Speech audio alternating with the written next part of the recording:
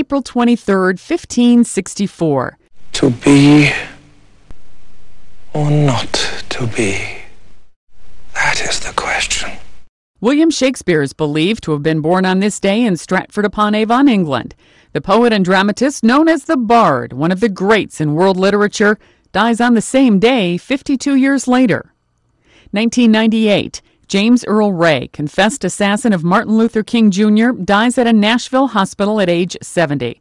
Once behind bars, Ray later insisted he had been framed, alleging a conspiracy behind the killing of the civil rights leader. 1993. We're going to go to the public and ask him not to eat grapes. Labor leader Cesar Chavez dies in Arizona at age 66.